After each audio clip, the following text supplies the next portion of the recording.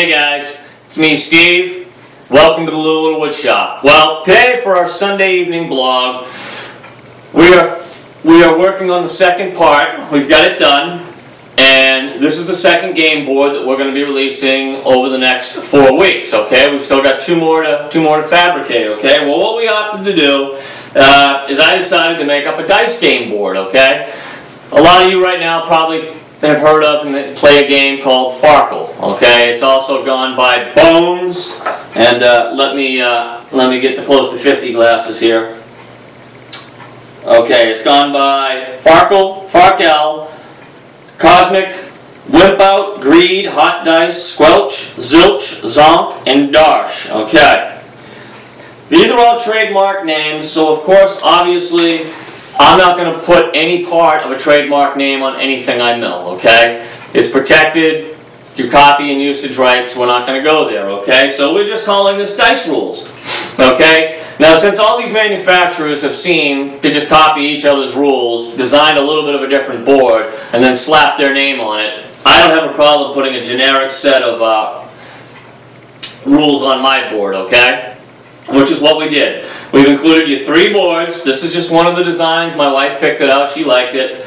I have actually put the rules in the blog itself. We're going to give you guys the links where to go and also print off score sheets as well as official rules for the game of Farkle, okay? But by no means am I endorsing or am I affiliated or associated with anybody. Alright? It's a simple game. It involves 6 dice, okay?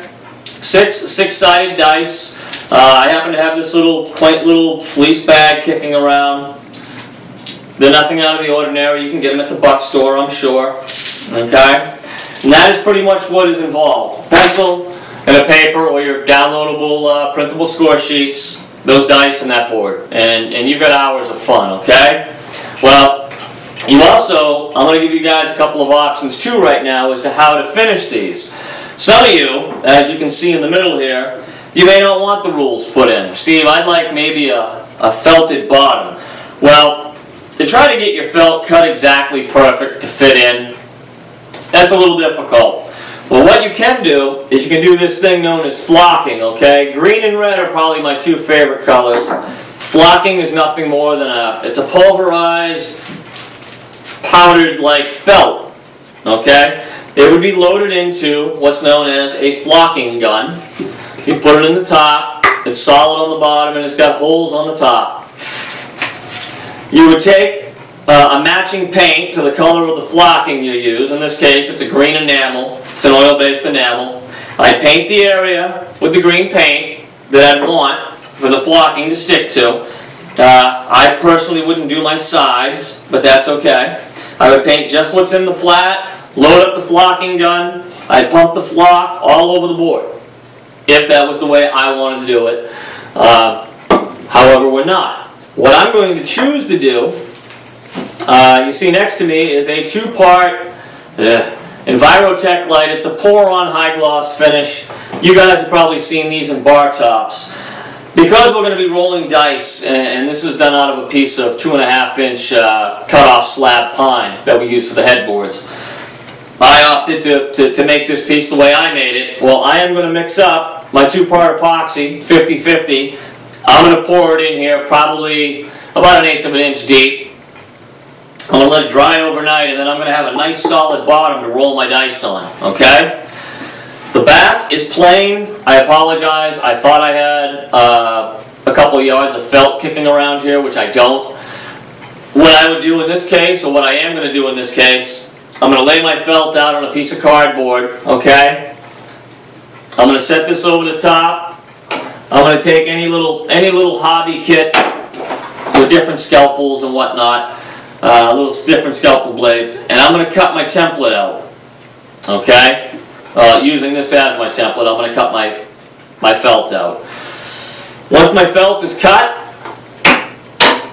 I would use some painter's tape. You guys have probably seen this in the hardware stores or whatever. I get the wide stuff though, and I go all the way around the board with it. Get yourself a can of spray-on adhesive, 3M, or that's the brand I buy because that's what I find. I think Elmer's also makes one. You spray it on, and then what you do is you can take the tape all the way off. Basically, you don't want any of the adhesive spray hitting the finished polyurethane side, okay? And then you'd slowly lay your piece of felt on and work it. If anything sticks out and beyond, well, when it's dry, you could trim it then. You've got a nice felted bottom. You could either, again, like I said, flock the top, or you could, in my case, I'm going to do a pour. These little 2-part kits, a small one like this is 20 bucks, I think. And you get a bunch of boards done with it, okay? Well, that is about it for the game. We've got, like I said, we've got two more coming out. I'm not going to get into the rules with this. I gave you guys links through the blog in which to click on. They'll take you right to the Farkle rules, okay? Like I said, Farkle is a trademark name, so I was not going to put a trademark name on my board. You could personalize these though, if you're thinking of making one for even a family member or a little fella or whatever this year for Christmas. You know, and you could custom mill Billy's dice game, Susie's dice game, Kathy's dice game, Bobby's dice game, whatever, you know. And you could personalize it.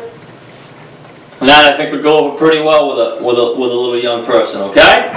Well, as always, guys, you have been absolutely awesome. Thank you for the support. The videos are getting shared. Like I said, this is part of our free library that I just recently moved out of one cloud service over into Google Drive. The files are wide open for you to share.